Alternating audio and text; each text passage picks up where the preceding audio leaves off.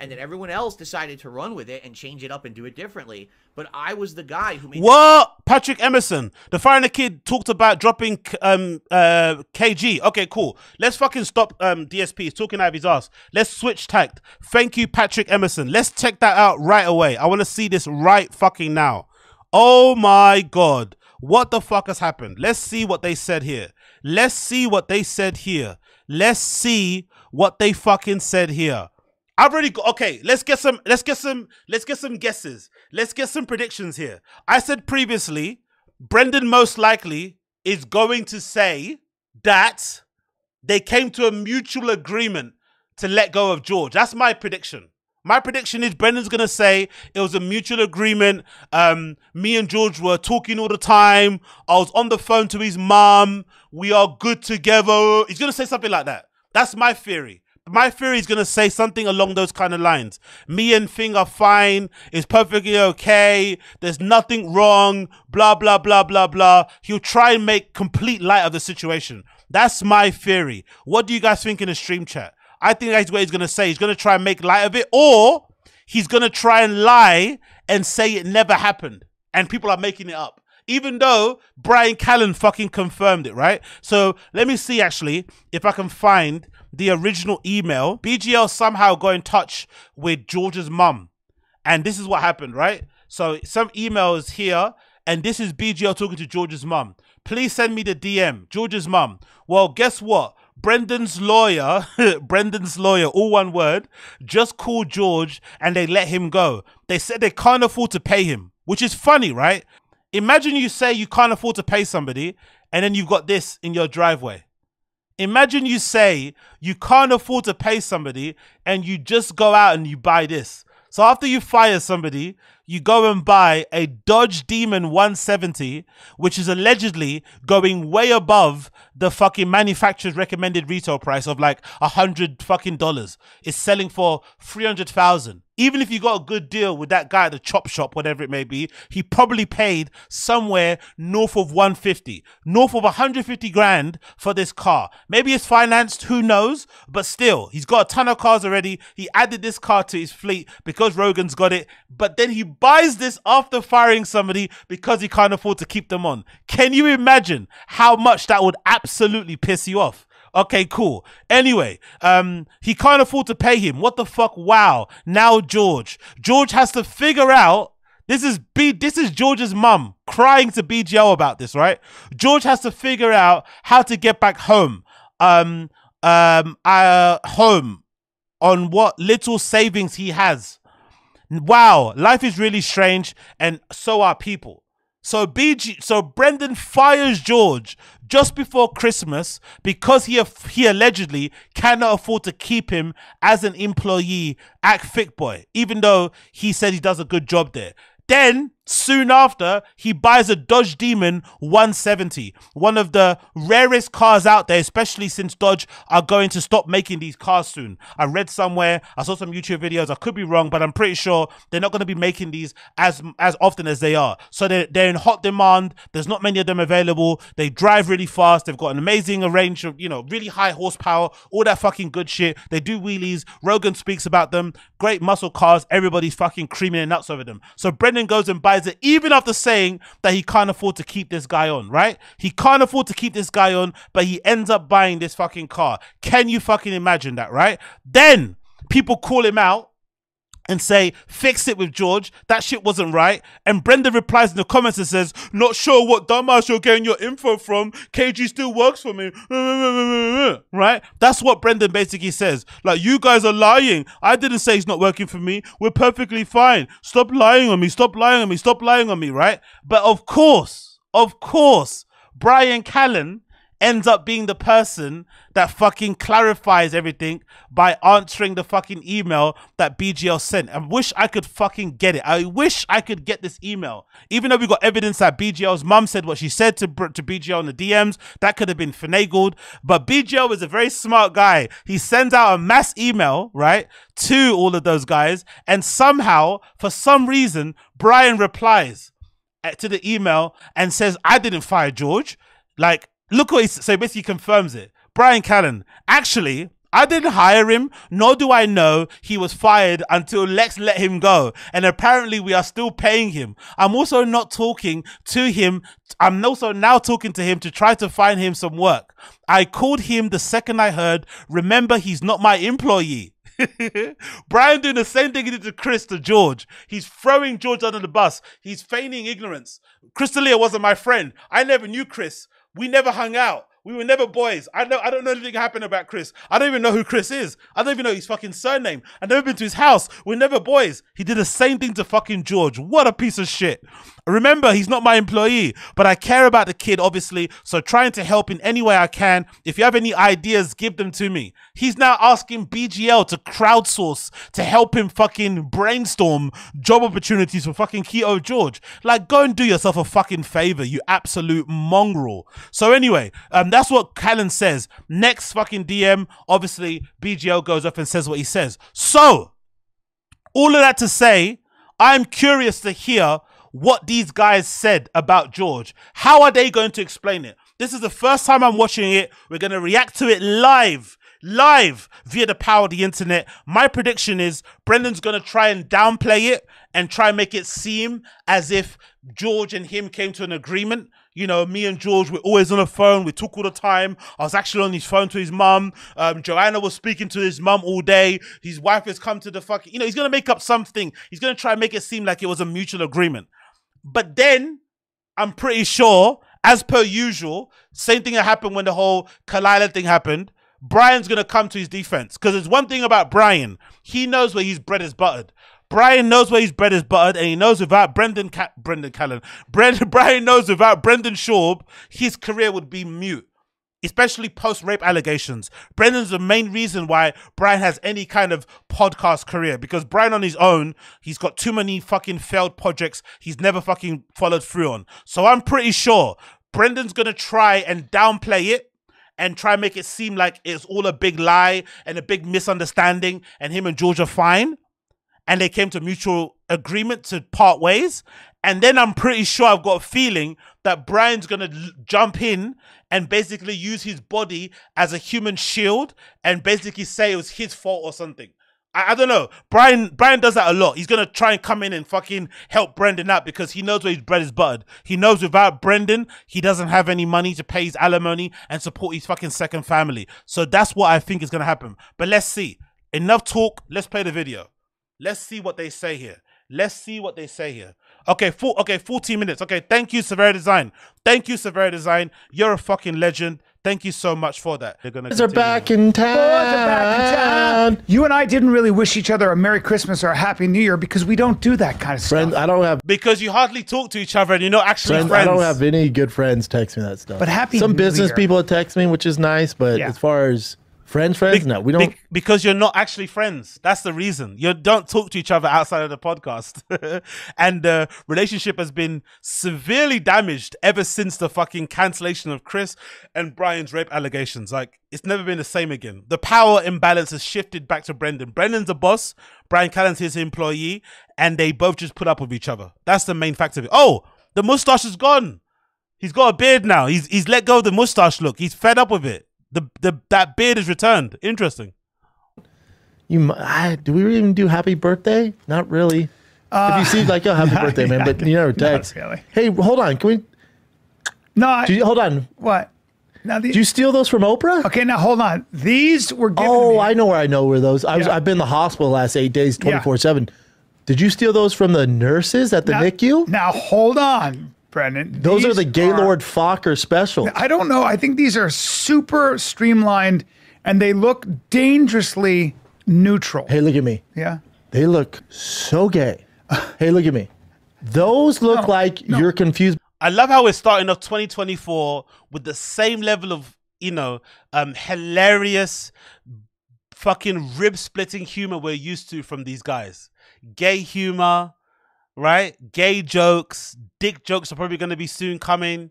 You know, there's going to be something relating to cucks happening very, very soon. I love it. The same humor you know and love from two middle-aged men with families coming at you live and direct from Thick Boy Studios. Love it, love it, love it. about your pronouns. Well, now that's different. Now maybe they look a little gender neutral. That's what I was saying. Oh, you know what those are? Those are the female or male shoes. Yeah, and these are the Where ones it's like that go, it's for everybody. They came with my Tesla 3. I knew it. Yeah. I knew it. Yeah, they're the cuck shoe. And so There we go.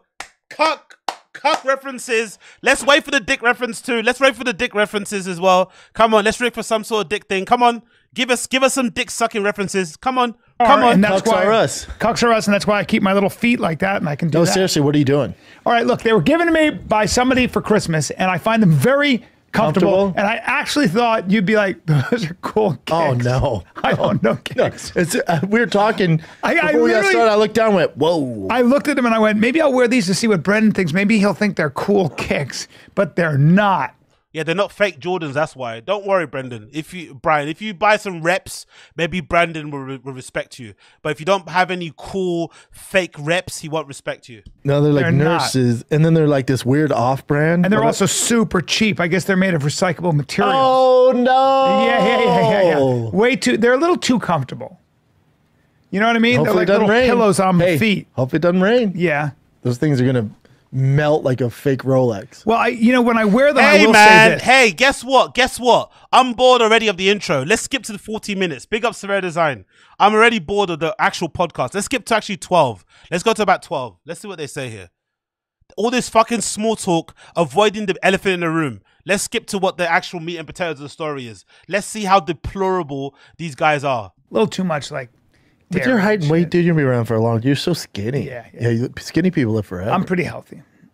I have a just lot of genetics, energy. too. I have shitloads of energy. Yeah. You know, I really do. Like Rogan was talking about me. He has all that energy to rape and stuff, innit? Allegedly. That's where the energy comes from. That's what happens when you take people's souls through forced interactions of the sexual nature. You take all their energy. It's sort of like a sex vampire, you know? That's why he has all that energy, allegedly. That's what I've heard. Not too sure if that's true, but I read that somewhere on Wikipedia, I think. With Derek from More Plates, More Dates. And he was alluding to the fact that guys like me don't have the energy he has. I have all the energy. I'll put my energy. Wait, he was against saying guys anyone. like you? Yeah, he said because he said, is Bryan Callen on TRT yet? And, and Joe said no. He Plates says More his Dates, that's that? testosterone's high, and which it is. But I'm going to get another read of my testosterone. I love it. I want the Plates More Dates guy to do a breakdown of Brendan and figure out if he's on Ozempic or not. That would be really good. Figure out if Brendan is Schaub on Ozempic, please. That would be really good. Let's do that video. So the past 2 testosterone. I don't give a fuck what your reads have been high. testosterone says. I mean, Joe included. I don't know anyone with more energy than you. No. Joe said you don't have energy? Yeah. Well, he thought I would. He was like, What? some of these guys break down after doing 2 shows a night.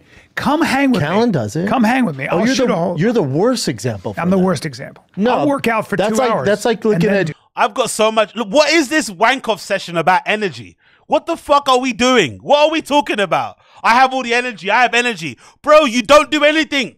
You guys barely work. You record like 3 hours of content a week. You do like 2 shows a fucking weekend. Like, relax.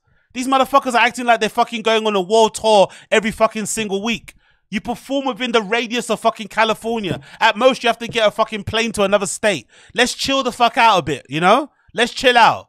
Let's fucking chill out here. You're not running a fucking marathon in under an hour. Let's fucking relax. What kind of energy you have? Let's relax. Let's rein it in a little bit, lads. Come on. DK Metcalf and being like, dude, just eat gummy bears in 1 meal a day. Yeah. You're going to look like that. I'm the wrong guy. I'm the wrong guy. You're the awful I'm example. the wrong guy Yeah, to yeah. fucking try to match energies with. You're not No, beating that's me a at that. terrible I'm the idea. wrong guy. In endurance or any of that, it's going to be What? it's going to be a long day for you. That's What? weird, Rogan had all of his friends. Well, he just With low I know, energy? Rogan. Oh my God. We started off the podcast already talking about dicks, talking about cucks, talking about, you know, being anti-woke and all that shit. And we already mentioned Rogan. Is there ever a podcast in the T-Fat-K fucking catalog where they don't mention Joe Rogan? Well, I think he was talking more about how he has a lot of people that he tries to. He's just a big believer in TRT. hormone support, especially as you get older, which he's probably right about. He's a big believer in hormone support. Is that another word for fucking being on gear your whole entire life? How long has fucking Rogan been on TRT? How long has Rogan been injecting himself with stuff? Probably most of his adult life, ever since he turned into like the way he looks now, right? Like, how has Rogan ever not been on stuff? Like, fucking hell, bro. Hormone support.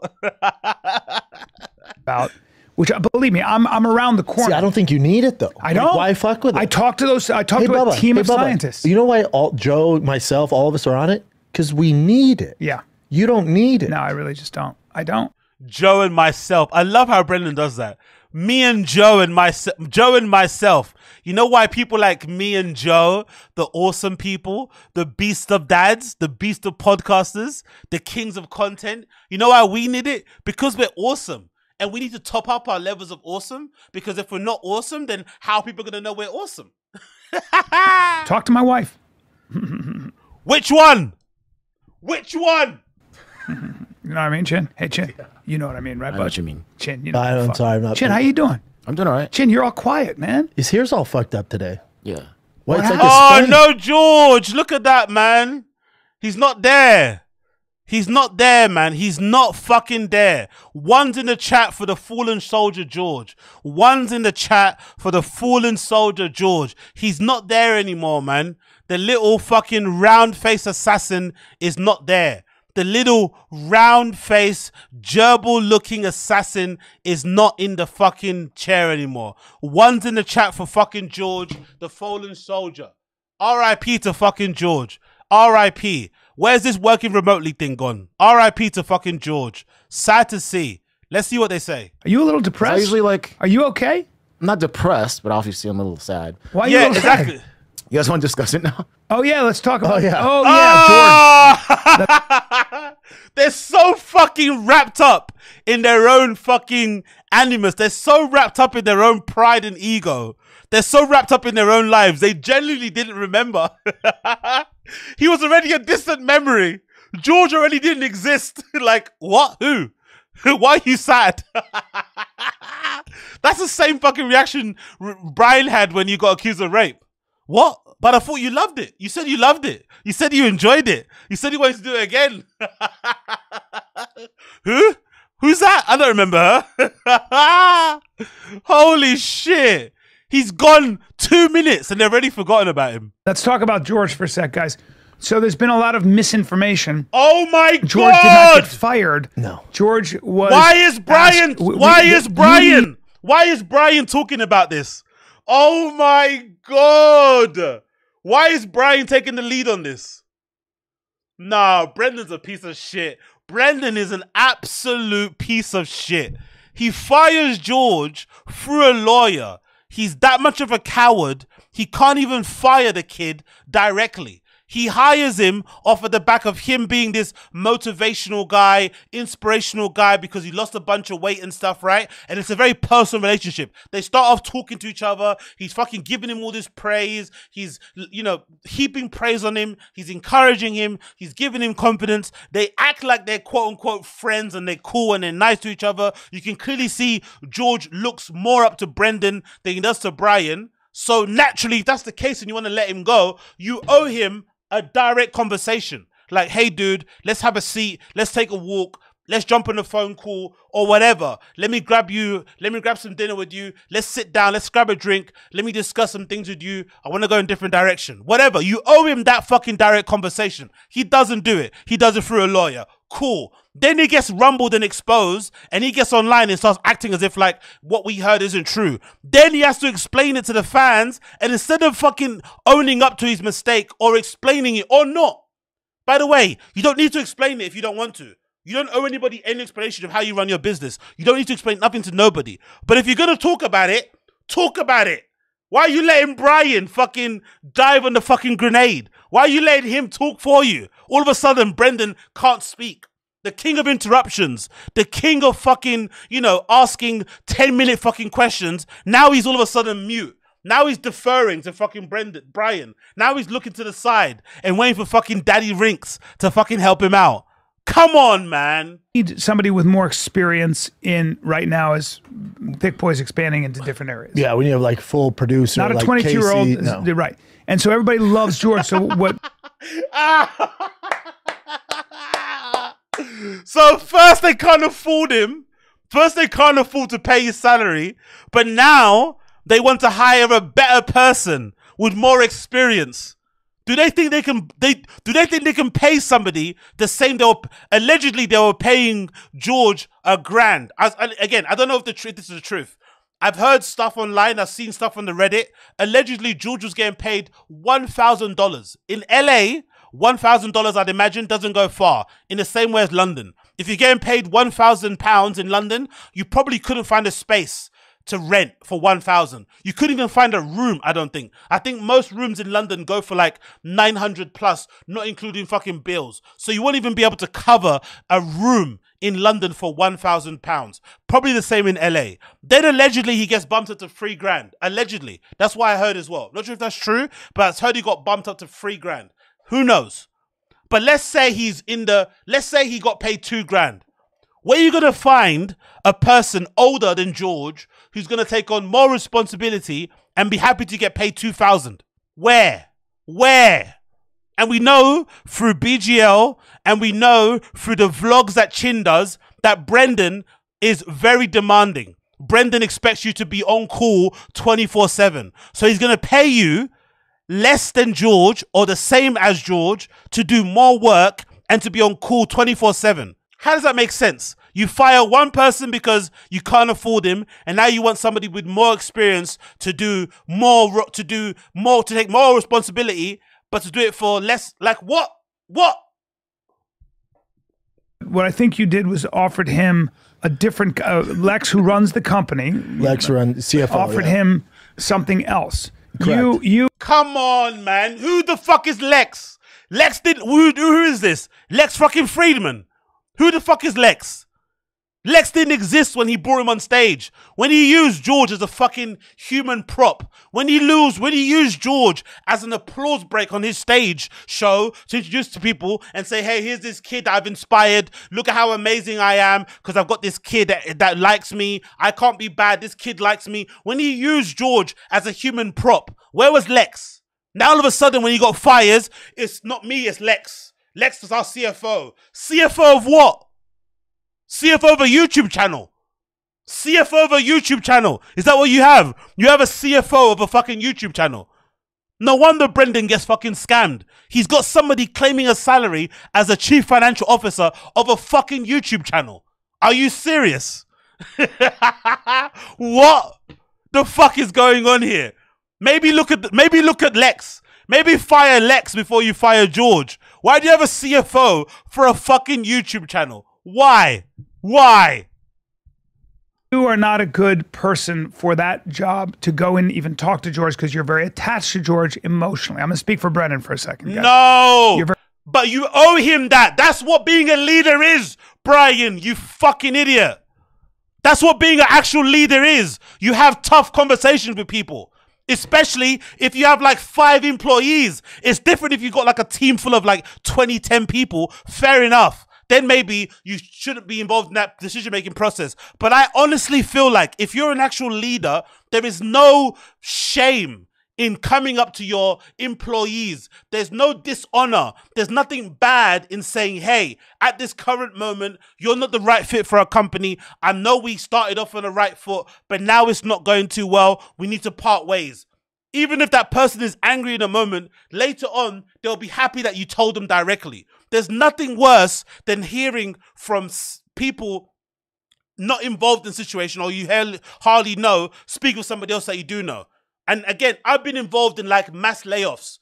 And I've been involved in mass layoffs where it's done very well and done very poorly. Most of the time when it's done poorly, it mostly comes because the communication isn't clear. The communication doesn't come directly from the owners or from the founders or from the people actually above you in terms of like managerial or responsible for you and stuff. That's when it kind of hurts. That's when it stings a little bit. That's when you can start to get in your head and figure all these other, theories about what's happening. But when somebody actually comes to you directly and sits you down as a team, as a company, and has that hard conversation, it actually can do you the world of good for your confidence after the fact. Because even if it hurts at the moment, even if it fucking is gut-wrenching, you're going to be like, you know what? At least this person, at least he or she was able to face me up as a man, as a human, as an adult and say, you know what?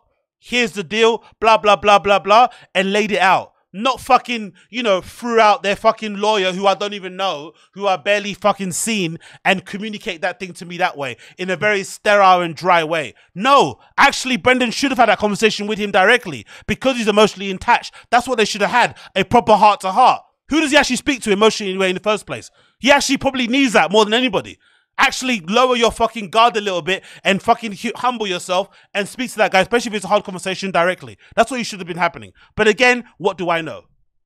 Very attached to him. Love George. You're terrible at any kind of repositioning, firing, or anything. You're the worst. You're the fucking worst. It doesn't matter if he's the worst. You should have a conversation. So I've been with BGL. Who fired BGL then? Did Lex fire BGL? Did Bryan fire BGL? Did fucking Chin fire BGL? Who fired BGL then? Who fired Malik? Who fired fucking Malik? Who fired MJ? So did all those firings get done by Lex? This mysterious Lex guy, did he fire everybody? Or did Brendan do it through text and stuff? So the one thing he's happy to admit he's not good at is firing people, is being emotional, is showing some sort of human emotion. Like, that's what you're not good at, allegedly, right? Allegedly, that's what this guy's not good at. Come on, bro. This is some bullshit, bro. This is some fucking bullshit. And it's so dumb as well. This is so inconsequential. This is so minor of a situation. People get fired every day. It's not a big deal. He could have fired George because he doesn't like he doesn't like the smell of his breath. He can fire him because his face is annoying. He could have fired him because he doesn't like how he walks, because of his loose skin, because of his annoying smile. He could have fired him for any reason. It's his business. It's none of our business. But the way he's handling it is so fucking redacted, it does make you laugh. Because he has every right to fire him for whatever reason he wants to. But he's making it so much worse with this explanation by letting fucking Daddy Rinks speak for him now. Now all of a sudden, he's not interrupting fucking Rinks. Now all of a sudden, Brendan has nothing to say. Now all of a sudden, he's looking sheepish. Now he's trying to look sad. Fuck off, man. And so... we know this about you, so we have other people that actually run the mechanics and day-to-day operation of Thick Boy. Yes? Okay. Yeah. I'm done. We have people. Bryan, you work for Thick Boy. You don't own it. Why is he acting like he owns it? Thick Boy, right? You don't own it. You fucking work for Brendan. Ever since Bryan got fucking accused of rape, the fucking power dynamic has really shifted in Brendan's favor. If I'm not mistaken, when Bryan got cancelled, didn't Brendan take more ownership of the fucking money they make? I think before it was 60-40. Didn't he take 70-30 now? I'm pretty sure something like that happened. Again, I'm not sure if I'm like mistaken on my law, but the imbalance of fucking, power and who has authority in a company or whatnot is mostly on Brendan. If anything, Bryan is just a glorified employee. He turns up on Friday the Kid and that's it. What else does he do? He doesn't edit. He doesn't probably submit ideas for fucking topics and shit. He turns up sometimes on time, records his podcast and goes home. He doesn't do anything. So he's probably happy just collecting a check. But now he's acting as if there's some like big corporation going on there. Everybody that's involved in Thick Boy is in that room with apart from that other white dude that's, sits on another computer. Everybody involved in Thick Boy is in that room. They're acting as if it's some like big fucking multinational corporation or something. Like, fuck off. I'm just speaking and you tell me when I'm wrong. So George is somebody all of us here care about. And right now, I think you guys offered George something else within the company. Else where he doesn't have to, because now he's killed himself coming in every day. Yeah, so he doesn't want to do that. Different role. His thing was, it's not that he doesn't want to be here, but he has other opportunities. Okay. What the fuck is going on?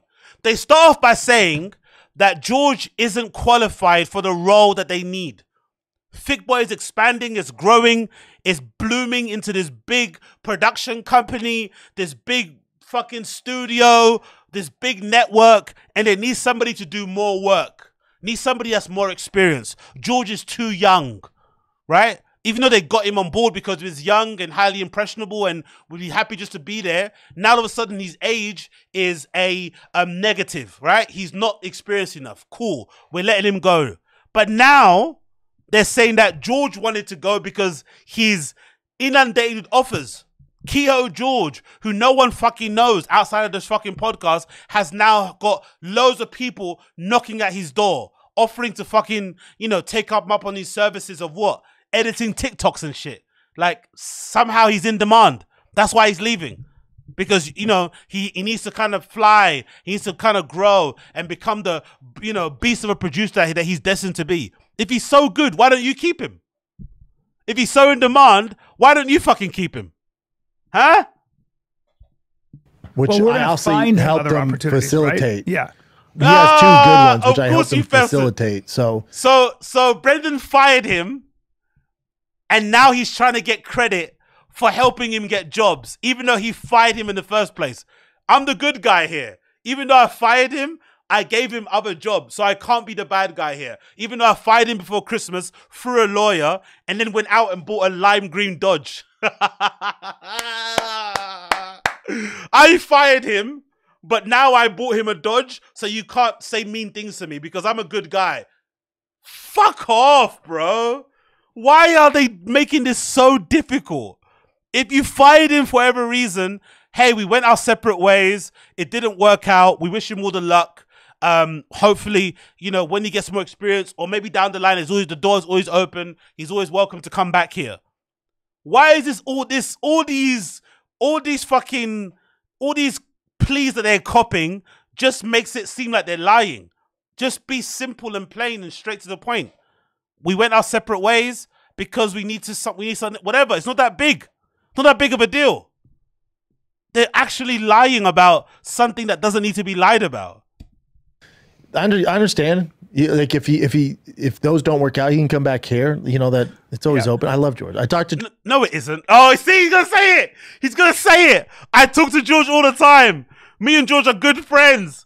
Let's hear him say it. Like if those don't work out, he can come back here. You know that it's always open. I love George. I talked to George probably more than anybody in here.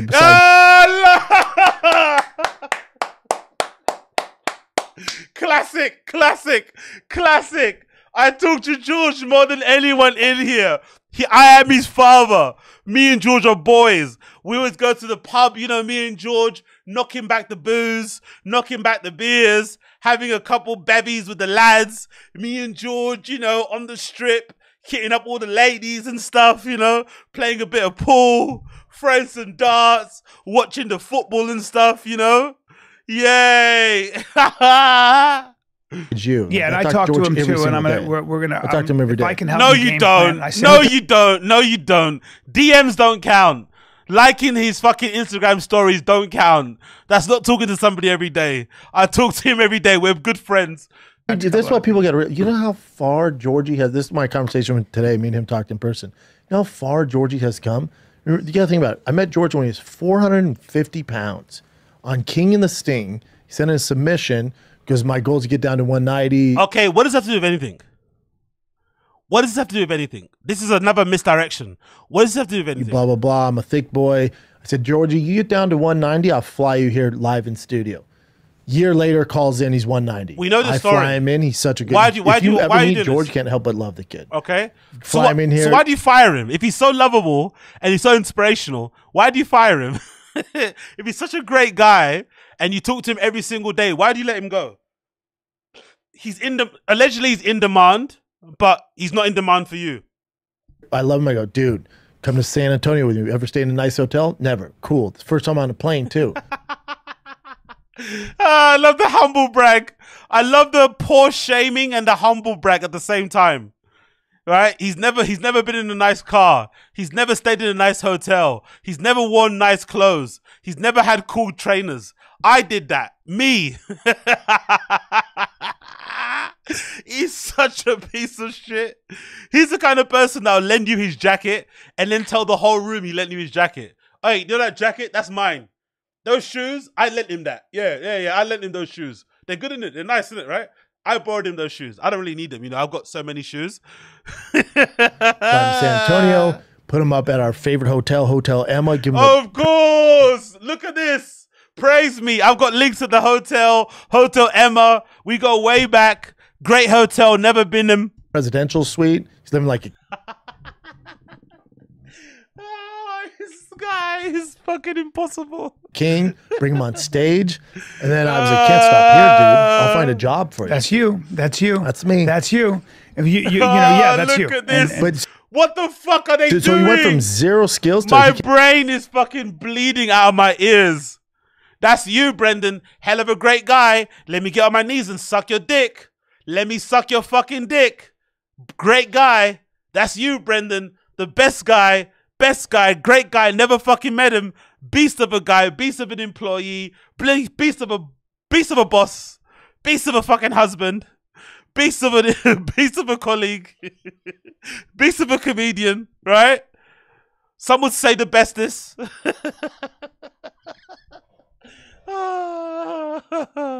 can edit now. Yep. He can cut clips. He can do social media. Hey, can you edit, Brendan? Can you cut clips? Can you do social media? Please let us know. Yeah, he's But here's brilliant the at all problem that. with you. Here's the problem with you. You get emotionally attached to. That's Brendan's problem. His emotions. That's the main thing that's holding back Brendan. His emotions. He's too in touch with his emotions. He's an empath. That's Brendan's real problem. He's a fucking empath, right? He can't help but feel pain for the world. He works up sometimes in a cold sweat, clutching his chest, thinking, that's not nice.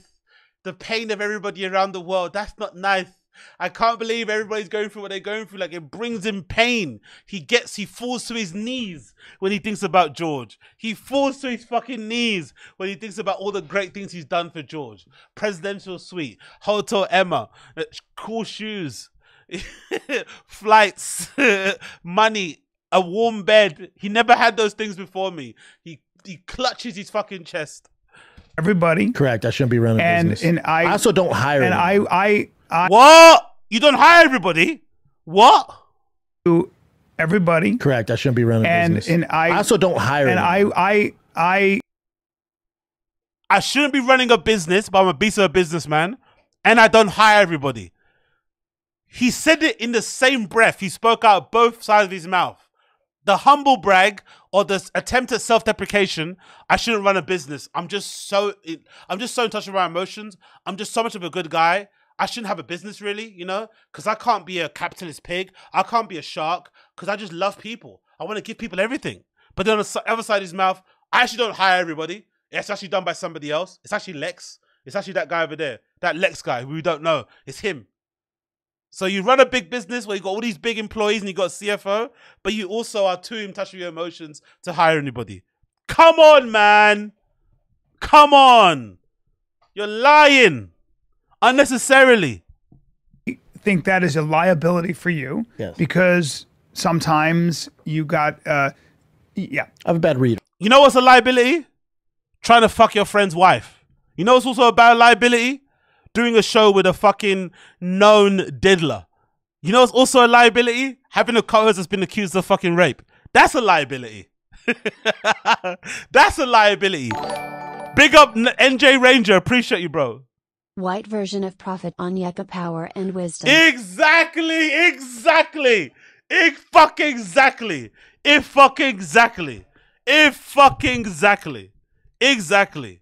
On Yeka fucking Schaub.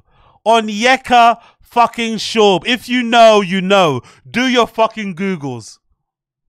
Well, it's not that you're a bad reader, dude. You're just very optimistic. We're not talking about books. Some job. No, you are a bad reader. You're a bad reader. You can't read cue cards. That's why you're probably not on TV. You can't read books. That's why you sound the way that you sound. And you're a bad reader of people, right? Let's say that for sure. Putting all your fucking hopes and dreams and the long-term future in an alleged rapist and somebody that's been accused of diddling in Crystalia is really bad business, especially when you got a young family, because at any moment, somebody could come out with another allegations and that whole fucking, you know, house of cards that is known as Thick Boy could come tumbling down. That is really bad business, to be honest. That's why most people in Hollywood and LA have run a mile from Bryan and from Crystalia, because guess what? Bitch, you guessed it. They're looking after their family. They're looking after their fucking partners. They're looking after their kids' private school tuition fees and that. That's what they're doing. But these guys, nah. If you're running a company, you are going to need a 30-year-old person who has a lot of experience to run shit, and you have to be a background checks. They have a YouTube channel. They have a glorified YouTube channel. That's it. They do the same content on every single show. Just a couple of middle-aged men talking into microphones. Better cameras than mine, better lighting in the studio somewhere, but it's the same thing. Even Food Truck Diaries doesn't even exist anywhere. That's the different show, but that's gone. Every piece of content they do involves them sitting in front of a camera pontificating about life. Why do they need to do background checks on that? Why? Why? It could be argued somebody that has a dodgy history is actually the only ones you're actually going to get to work at some, hellhole that is Thick Boy. What person with an actual sound employment history will decide to work there? What person with actual career ambitions would think that's a good place to go and get a fucking, to get your foot on the ladder or somewhere? Why would you actually do that, considering all the bad, vibes around these guys and stuff, and their reputation's in tatters? And yeah, but you also have to be the kind of guy that is like, people that run a business are the sharks, way more ruthless than you. And I'm not. They go, oh my God, did he say in the other previous interview that he's a shark of a businessman? Didn't he say in that other interview with that guy that he's a shark? He's a business shark or something. Now he's saying he's not a business. You see what he does? When it doesn't serve him, all of a sudden he's this like sweet, innocent guy. Hey, I don't know anything about business. I'm just too emotional. I'm too much of an empath. I just connect with people too much. I just get too emotionally invested. I can't do it. If I was to confront George and tell him I was going to fire him, I would break down and cry. And I can't cry because of George. I can cry when Chris D'Elia gets accused of being a pedo. I can cry on air because I'm scared that people are going to come after me. Most of them crying about my best friend getting fucking accused of being a pedophile. I can cry about that, but I can't cry about firing my employee. That's just something I can't do. So I had to go and get Lex to go and do it. That's what I have to do. I'm just a poor little lamb. I can't do that. It's like, come on, man. What is this? Just the other day, you were a beast of a businessman. Now look at you. All of a sudden, you can't talk. Now you're shy. Now you're biting your bottom lip. Like, I just can't do it. I'm just holding it all back in now. It's really tough. And it's really, really tough to be me, to be rich, to be successful, to have all this money, to buy cars, and to just be covering my, my stay-at-home wife in Balenciaga and my kids, just forcing them to be materialistic monsters that I am. It's just really, really tough. And I don't know. I'm just getting really, really, really, really emotional thinking about all the tough decisions I have to make. Do I drive my Porsche? Do I drive my Lambo? Do I drive my Dodge? Do I drive my TRX? I just don't know what to do. Life is just so fucking difficult. It's so difficult to be a beast of a dad, to be a beast of a husband, to be a beast of a podcaster, and to be one of Joe Rogan's best friends. It's just so difficult. I just don't know what to do. Please, somebody get me more dollar bills to wipe my tears. More dollar bills to wipe my tears, please.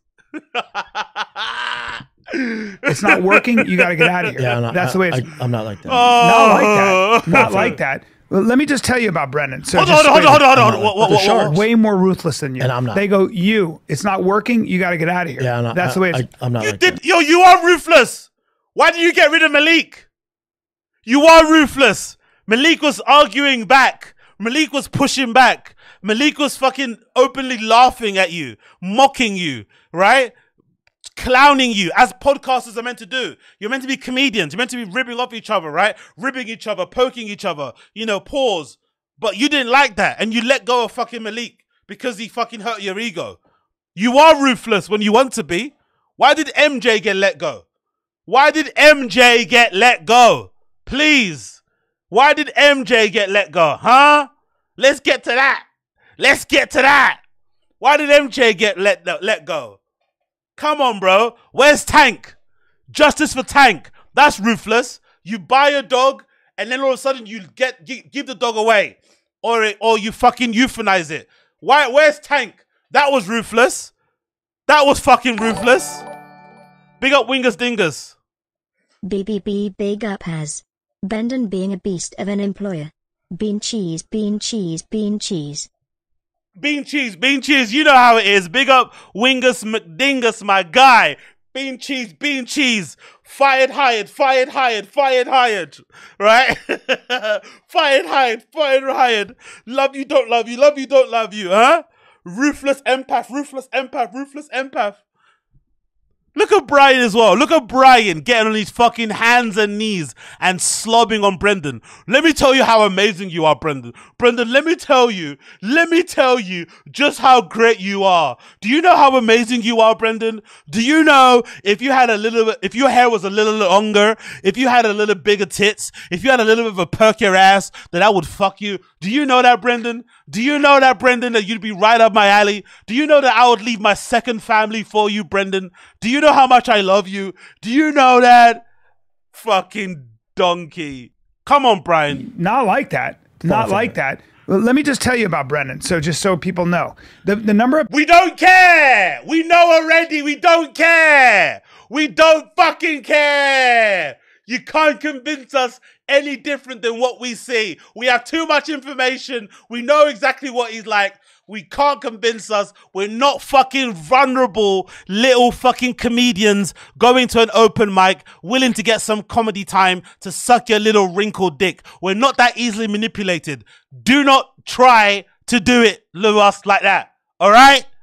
We're not some fucking open micer or something. Come on, bro. Let me tell you about Brendan. Let me tell you about the stand-up music. Let me tell you about stand-up comedy. Let me tell you about how hard it is to make it. Let me tell you about how hard you have to work. Come talk to me in the toilets. Come talk to me behind the bins. Come talk to me behind this fucking velvet fucking curtain or something. Come on. Come talk to me behind here, young lady. How old are you again? 17? Perfect. Let's go. people that we've had who we all love, and they were all great. But there were things sometimes where this person, I'm not talking about George in this case, I'm talking about in our Oh yeah, you're not talking about George. Who else could you be talking about then? Malik, Chappelle, MJ, Special K, Evan the Beard. Who else could you be talking about then? Tank. Who else could you be talking about then? Huh? Come on. The netball girl. Who else could you be talking about then? You haven't had that many employees, bro. You're not fucking PepsiCo. You're not fucking General Motors. Why are they going on as if like they have this high churn, high turnover? We're in a crazy industry. The markets, right? It's a bull market at the moment, right? The stock market's flipped on its fucking head, right? Like, come on, bro. You run a fucking podcast. Chill the fuck out. As we've been here, there were, I think we've had probably, 8 or 9 real discussions about you calling me and saying, I don't know what to do with this person. They're not doing their job. And it's driving me crazy because I'm paying them. Hey. That's not a humble brag. If you keep employing terrible employees that you have to fire, at some point, you look in the fucking mirror. At some point, you look in the fucking mirror. If you have 5 terrible employees after terrible employees, maybe it's you. Maybe you don't screen properly. Maybe you don't interview properly. Maybe your fucking job description is too wafty. Maybe you attract fucking grifters and leeches and fucking whatever. Maybe it's you. Maybe. Who knows? That's not a humble brag. You know, I've just got a big heart and I just offer everybody a salary and every time I get burnt, but I just keep doing it again. That's not a good thing, brother. What kind of weird way is that to kind of feign some sort of like you're some sort of humanitarian, as if you're running some sort of charity or something? Huh?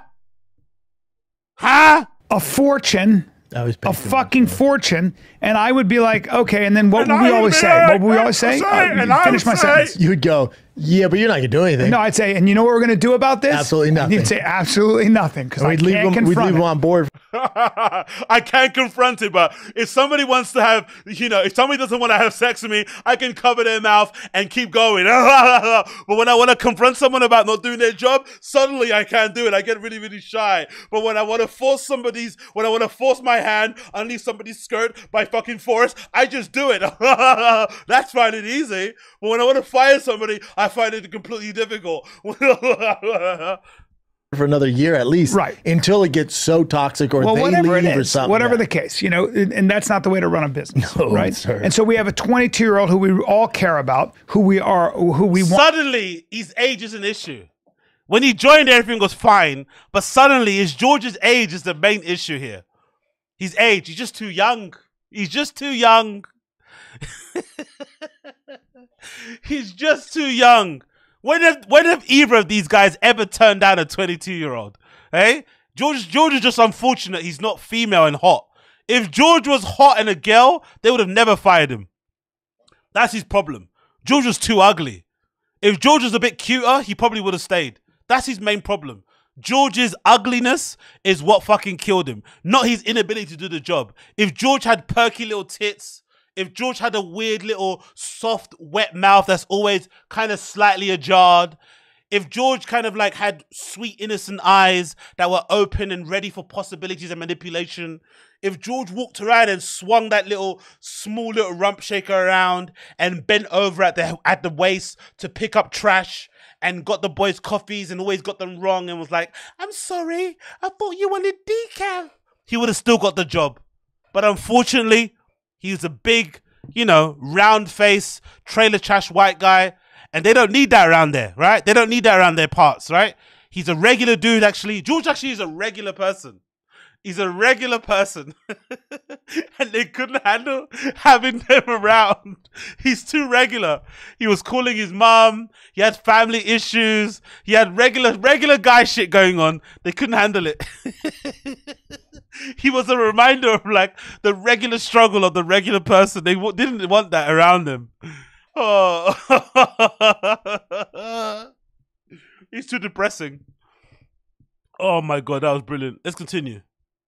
Want to win, and he will win, and I'll do what I can. No, you're not. To help him gain. No, George you're has a not. great resume now. His skills, And he's also a great kid. and So. also when he came in today to tell me, And did a great job here, by the way. Of course. Let's put that on Yeah. record. What didn't George say the other day that he was staying to be remote worker, and he tagged Brendan in his story? What changed then? What changed? To be fair, I'm happy about it. I'm not going to lie. All jokes aside, I'm happy about this. Because I have a feeling this is what happened. They're lying. This is what I feel happened. I have a feeling Brendan did fire George through a lawyer because he's a coward. Then, because he has no form of social awareness, because he's obviously divorced from reality, because he has no heart, no soul, right? Because he's a godless human being, he goes out the next day and buys a lime green car and everybody goes crazy. Again, do what you want with your money. No one's pocket watching, but optics wise, that looks crazy. When you fire somebody through a lawyer because you can't afford to pay them on, allegedly, and then you go and buy a lime green car that's one of the most in-demand cars at the moment, and you pay double the fucking retail price for it, people are going to be a little bit aggrieved by it, especially when they think George is a vulnerable guy and whatever it may be, and they might think he's a bit redacted or special needs and shit. They're going to have more sympathy for him, even though I don't think he is, and he kind of leans into it. That's a story for another day. He does fire him. He gets publicly shamed into rehiring him, right? And then in a rush to try and make himself look like a good guy, he fires off like everybody's wrong, doesn't know what they're saying, without the knowledge that Bryan Callen obviously confirmed that he did fire him. Cool, it happened. But I think, luckily for George, he has some real people in his ear, and maybe George actually was keeping an eye on the Reddit, because I saw on the Reddit, even I left comments on the Reddit. I said stuff on my live stream, and I saw other people say stuff on the Reddit the same way, and one guy made a post actually. Let me actually find it. This one guy made a post on the Reddit where he basically pleaded with George and said, please, whatever you do, don't go back to Thick Boy. I think he said that. So people made posts on the Reddit. Again, the Reddit, according to Brendan, is toxic. They're all there. They're all fucking child abusers, and they do all this sort of nonsense. He invents all these stories to discredit people who have some genuine right pushback and criticism about him, right? They kind of frames them all as bad, evil people. But the Reddit actually was telling George, hey, whatever you do, don't accept this other job offer from Brendan. Run a mile. This is the post. See? Here's the post. This is the post. Somebody actually posted this on the Reddit. Look at this. Look what they said here. George, remember this when you will be fired very, very soon. We all meow down here. You will too, right? Look at the caption the person wrote. Look at this. Somebody actually went out of their way to actually give George a bit of advice. Listen, it says, George, I watched the one and only podcast you were on from last year, and most cats on here won't or didn't watch. I did because I wanted to know more about you as a human being. Everybody gives you shit, rightfully so, because you talk shit to Marg to defend your very stupid, greedy, selfish... Big up Wingers Dingers. Is Chang's hiring? I'm pretty sure George would have an amazing career behind the fryers. To be fair, I'm not going to lie. I don't think he could do that. I think he would actually be a detriment to the people around him and to maybe his own safety, operating that kind of equipment. I'm not going to lie. Like, I don't think he has the IQ to do that job. No offense to the kid. No offense to the kid, but I don't think he has the possible to do that, to be honest. I think he's one of those people that if he's not a genius behind the computer, I think manual, service industry jobs, he can't do it. I think he has to be one of those dudes who has to either find his lane in his own little niche or something, or be a genius behind the computer on the phone. I don't think he could do those kind of like, could you imagine George working behind a bar? Can you imagine George working in a busy restaurant? Can you imagine George working actually at PF Chang's? Like, how busy those PF Chang's are and shit. Can you imagine him during the fucking dinner rush and stuff, having to... I don't know. I don't think that would work out, personally. But I could be wrong. It continues. Everybody gives you shit, rightfully so, because you talk shit to Marg to defend your very stupid and greedy and selfish materialistic boss. But for me personally, after I watched, my heart hurts for you and for your family. You don't have a lot of money, and you come from a very poor family who has been struggling for your entire life. Your dad is very ill and suffering tremendously. Your mother is taking care of the kids that aren't even hers. Cats don't know, but you are a very sweet, funny, self-aware, intelligent dude. I can tell that you are definitely on Addies or some kind of shit, which is why the cats always say that you're always acting weird and twitching on one podcast and you are on substances, obviously. I don't blame you though. So I would too if I was in your, if I had your life. You know what? I'm surprised by that. Were you guys aware of that? Do you remember those clips of George like doing these weird things? Were you guys aware that he was on Addies and shit? I didn't know that. I just assumed he had little tics. I just assumed he had like a Tourette's or something. I didn't know he was on like Addies or pills and shit. Did you guys think that as well? Or were you guys aware of that? That he might be on some sort of prescription drugs or medication or something? I had no idea that was the case. I just thought he had like tics or some shit. Who knows? It continues. All of us cats are saying is that you are working for a very greedy and inhumane, selfish and extremely narcissistic piece of shit. He, Bert and Chin took advantage of you and lied to you about helping you to receive a life-changing operation with your skin removal surgery. I honestly believe Bert and that piece of shit crap that you have donated should have donated financially to help your struggling family as a gesture to help a fellow human being, especially a fan who worship these false idols. You deserve better, man, and I hope you and your family are going to be okay. My heart hurts for all of you. When the dark day finally comes, we welcome you to go scorched earth. So guys were telling him, hey, run for the hills. Brendan is not your friend. Make sure you run for the fucking hills. So he was being warned by the fans out there who are usually the ones who don't have a lot of time for Brendan in the first place. But they even saw that this guy was getting taken advantage of. So maybe, my theory is, Brendan did fire him. Brendan did lie about firing him. Brendan did rehire him. But then George maybe said, you know what? I'm going to step away. I think he saw the reaction to what happened. He saw how Brendan acted towards him, especially because imagine, George actually is a fan of Brendan. He's actually a fan of T-Fat-K. He actually looks up to these guys. And if you know anything about Brendan and his interaction with fans, he hates his fans. He doesn't like that his fans look like George. He wants his fans to look like David Goggins or something. I don't know what his idea of his fans are, but he actually hates that his fans are like usually chubby, usually dudes, usually Mexican dudes as well. He doesn't like it. I don't know why he doesn't like the fact that he has a big chubby fan base of like Mexican guys that go to his shows. He wants his fans to be like, I don't know, to look like Alex Pereira or some shit. He wants it to be fucking badasses and look like Luke Rockhold. I don't know what his idea of his fans are, but this was never going to be a long-term relationship because deep down, he despises that his fans are look like fucking George. He doesn't want 400. He doesn't want formerly obese fans. He wants all his fans to be like beasts of businessmen like him, to have like sharp suits, to work for Porsche, Ferrari, to be like these startup guru guys, to be like, he wants his fans to be like Jake Paul and Logan Paul. That's what he wants. He wants those type of guys to be his fans for some reason. But the fans he has, he doesn't take them for granted. He doesn't take, you know, he doesn't appreciate them for who they are and stuff. So let's go back to the video.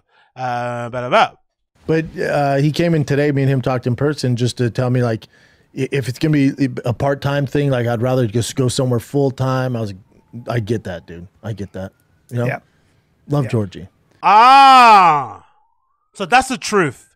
The truth is he fired him, rehired him, because he got shamed, and he felt embarrassed, and he went to rewrite the narrative and make sure he's a good guy, and then he offered him part-time. So what BGL said was true. He was getting knocked down to like part-time hours or something, right? And obviously George said it's not because he wants to stay in LA, I'm assuming. He doesn't want to work part-time. It's not going to be enough money. So then Brendan said, yeah, you got to leave then because I can't offer anything more. So technically he couldn't afford him still. So technically it's kind of still true. You couldn't afford to pay him, but then you still go and pay for your new car, and then you have your wife that doesn't work buying Balenciaga and Gucci every day. I would be so mad. I would be so mad. Well, that's a win. That's the goal, to go from here. And it's hard. You know, he's 22. He's never. This is his first job, really. Yeah. He's coming. Yo, big up Matty Boy. Matty Boy, no, you're right. Embarrassed to admit, I used to regularly watch the show during Fats or whatever period. You know what? Unironically, I think people in the chat can even admit, the show was actually kind of decent when Malik and Chappelle came on there. It kind of fell off anyway, but it actually got rejuvenated when Chappelle and Malik went on there. Why? Because Malik and Chappelle were like, especially when it first started, they were laughing at Brendan more so. It was quite funny. Even the Reddit was loving it because of the times that they would both be looking at each other when Brendan would fuck up a word and they'd both be cackling and shit. But over time, you saw that Brendan didn't like that. He didn't actually want to have a comedy podcast where people laughed at him. He wanted to be like the main guy and, you know, he's the one delivering the funnies, but he doesn't like to get laughed at. He doesn't really like getting roasted and stuff. It's not really his thing. He kind of takes it personally. So over time, you saw the guys kind of chill with the roasting and laughing, and then it turned into just a boring show again. Because clearly, you know, you could see that he had a conversation with him to the side, or he made it very clear by his reaction that he didn't enjoy getting laughed at. That's why the show kind of went to shit. So it actually was good. That period was good, but over time, Brendan obviously kind of stamped the fun out of that show. So unfortunately, that's what happened. Let's continue here. Oh, what said here? What he said here? What he said? Yeah, exactly Assad, the head of Ferrari North America. Sorry, Debatable Jackson. Frack Fix says he doesn't have a Mexican fan base though. That's why Green Up is so confusing. No, but that's the thing though, Frack Fig. If you look at Brendan's meet and greets videos that he does, there's a lot of Mexican-y type. Again, maybe it depends where he performs. If he's performing in like Covina and stuff, maybe there's a high concentration of people from that part of the world there. But if you look at his videos when he does his meet and greets, his fans look like that. Like, I don't know if they're all Mexican. Some of them could be from other parts of Central America, but they look kind of like from that area. And I've always wondered why. Maybe because they think he's Mexican himself. I don't really know why the reason. Or maybe because he's married to that woman. Who knows? But he does actually have a weird amount of people that are from that place that look like that. But he doesn't like them anyway. He doesn't even like his Mexican family. You know? That's the problem. His fans are Mexican, but he actually doesn't like his Mexican family. You know? You're from London, you can't tell who's Mexican or not. Again, you're right, I can't tell who's Mexican or not, but they don't look white. Is that okay to say? They don't look white. I'm not fucking disparaging them. I'm not being rude to them. I'm not fucking insulting them. I'm just saying the fans I see in video clips of Brendan doing meet and greets with his fans, they look like those type of guys. from that particular region of the world. They could be from Guatemala, they could be Honduran, they could be from Nicaragua. Wherever they're from, they don't look like they're from fucking Arizona. They don't look like they're from fucking Mississippi. They don't look like they're from fucking Philadelphia, all right? They look like they're from that part of the world, and for whatever reason, Brendan doesn't necessarily like that they look like that, even if they're not Mexican, even if they're white. The fact that they're chubby and they look a bit geeky and nerdy, Brendan doesn't like it, okay? Let's put the Mexican thing to one side. They're not Mexican, okay? Forget they're Mexican. Brendan, for some reason, has this idea of what his fans look like.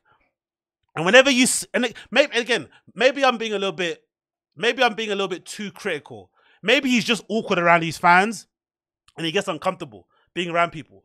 But I've seen enough meet and greets video footages where he just looks a bit weird. He kind of looks a bit uncomfortable. Like, he's kind of upset. Like, you know, like who are these people? Who are these guys? You know what I mean? Like, he just doesn't like it. It's weird because those are your fans. Like, it doesn't matter what your fans look like. They're the ones that are fucking allowing you to have the life that you have. Like, why are you treating them like this for? Why are you acting as if like they're not good enough for you? Like, it's weird. It's bizarre. It's very, very odd because the people that come out to his shows, I would say, are actually his actual fans. Because if you're somebody now of age and you have the internet and you still actively root for Brendan, that means you're an actual fan. Despite all the documentaries, despite the streams like mine, despite all the other channels that exist out there that rip Brendan apart, if you actually pay money to go and see him perform somewhere and you pay money to do a meet and greet because he charges for them, you're actually a hardcore fan and he should be honoring you. He should be fucking hugging you every day because you're the ones that actually allow him to have the life that he has, to be able to afford to buy another fucking lime green car. That's actually something amazing that all these kids and all these guys, go to shows with their girlfriends, with their partners, with their friends, despite all the bad things that are said about him, and they still are his fans. That's being that he should be really like honoring and fucking respecting and being really appreciative of, but he's not. He actually doesn't like it. He wants his fans to, what, look like Luke Rockhold? Huh? It's like, why is that? Why, I don't know. It's bizarre. I find it bizarre, but hey, what do I know? Maybe I'm wrong. Maybe I'm wrong. Coming straight out 22 Yeah. from his background, so it's like he's just getting more experience. That's all it is. Well, I mean, yeah, I told him when I talked to him, I said, this is good. It's that Jocko Willick thing. Good. Now, Easier said than done, but yeah. Opportunity to even get better and build a bigger skill set. Look, as an actor, I had 7 yeses in my fucking career and everything else was a no. And so I had an acting teacher say this to me. Said, yeah. Why are you making it about you? We don't care about your acting career. It doesn't exist anymore. You don't act anymore, brother. Your acting career went away the moment that fucking ex-girlfriend said you raped her. It is what it is. There is no acting career. Allow it. We don't want to know, bro. Imagine making this about you somehow is fucking incredible. That's, you know, since this woman was crying because she hadn't worked and said, he goes, yeah, it's real hard. It's a bitch, right? It's a bitch. Here's what you got to look at. When you go in for a job, an acting job or any fucking job, and you're interviewing for a company, Hey, what job have you had outside of acting? What job have you had outside of playing adult make-believe? This is when I get really hot and heated. I don't understand why they like to LARP as if they're like the common everyday man. You're not. That's why people enjoy your content. Actually, you know what? Leaning into the fact that you are somewhat privileged, leaning into the fact that you have this silly, crazy career that allows you to bloody tell dick jokes on stage is actually why people want to listen to you. Because you want to be, you know, taken away from the thinking about the struggles of your everyday life. Them guys trying to pretend as if they're like, just like you, just like the regular dude on the street, making a living. It's like, huh? What do you know about job interviews? You played adult make-believe, bro. Like you work on a podcast 3 hours a week or if that. Come on, man. Interviews. What? You have a dad that allegedly works for the CIA. Come on, bro. Come on. Take this mindset. They have a problem. That problem is they need someone to fill a need, fill a gap. Be the solution to that problem. If you come in and you're the actual solution to that problem and you're solving problems they didn't even see, like Chin. Chin is a good example. Chin came in, I don't know how many years ago, and he put something over around.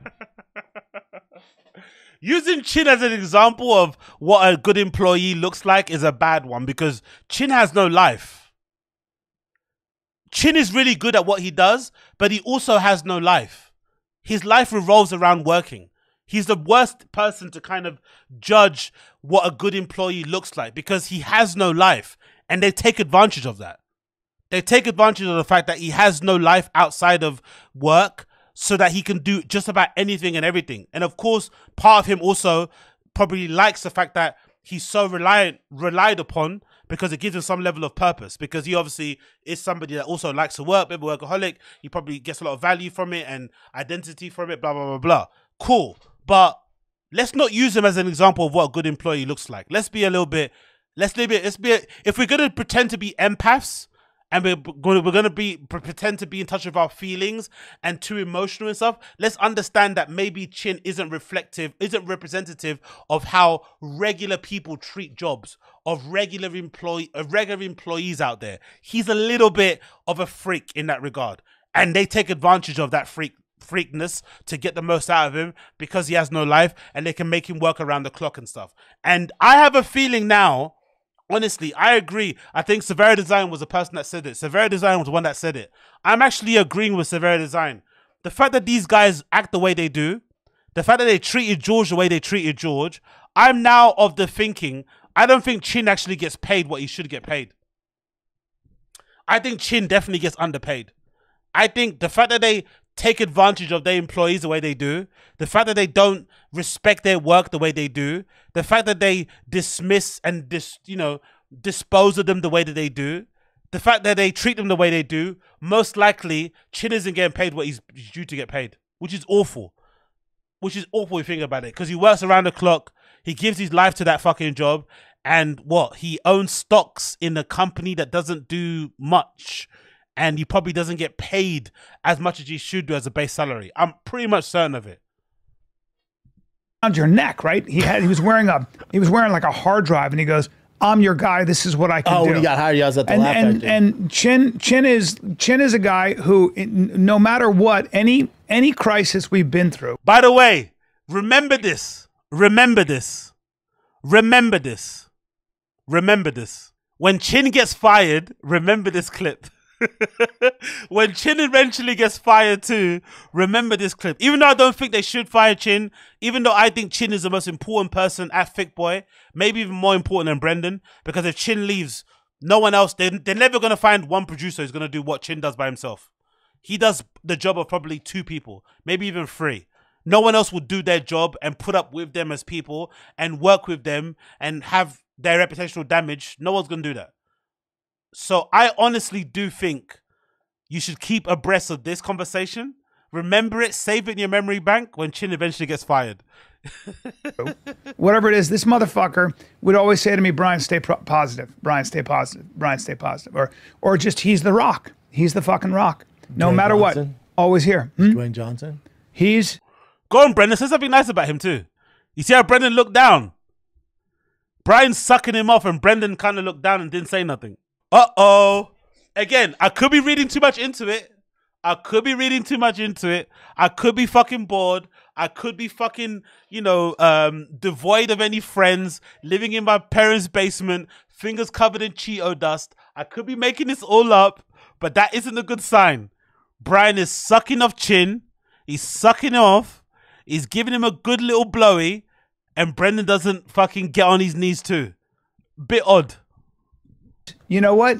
Chin, you're the Asian Dwayne Johnson. Thank you. Only not as thick. That's sick. And probably have a better heart. Not a better heart. Nothing from Brendan. Nothing from Brendan. Physically. Yeah. Nothing from Brendan. He's pushing things. Nothing from Brendan. He's pushing things. Nothing God from bless him. Brendan. Yep. Nothing love from that Brendan. guy. Yeah, no, love. Oh, I love George. See? Uh-oh. Uh-oh. Chin, be worried, brother. Your day's coming soon, bro. You're going to meet Lex as well soon. You're going to meet Lex too. Lex Luthor's going to come and knocking. Lex Luthor's going to come knocking and tell you, hey, Chin, Go back to fucking Korea. Chin, you got all the time in the world to go to fucking Korean barbecue. You got all the time in the world to go fishing now. Chin, your day's coming, bro. Be worried. Keep your head in the swivel, brother. Your day is coming soon. Everybody keeps getting fired around him. Your day is coming, bro. Georgie.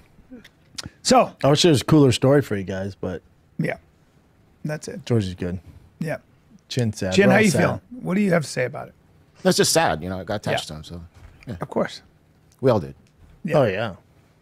Yeah. Hey, Chin knows his bread's buttered. Chin didn't want to say too much. It's just sad. We got attached to him. That's like he's a fucking dog. We got attached to him like he was a fucking office dog. What? Yeah. Chin sad. Chin, We're how all you sad. feeling? What do you have to say about it? That's just sad. You know, I got attached to him, so Of course. Oh, look at the girl looking down. The girl didn't say nothing. What's her name again? Shiraz. Is that like a is that a wine? Shiraz. Is that a name? Shiraz? Isn't Shiraz a wine? I don't know. But yeah, this girl doesn't say much as well. She kind of looks down. Kind of awkward.